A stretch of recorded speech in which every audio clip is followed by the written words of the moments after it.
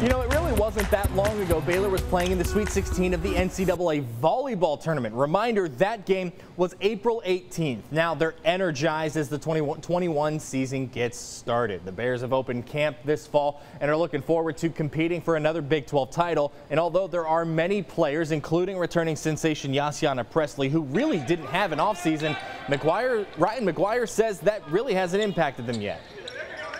Definitely last season was long, August to April. I'm not sure there's any team here on campus that had it quite that long. So the little break in May was not very long, but we have a lot of new faces here as well.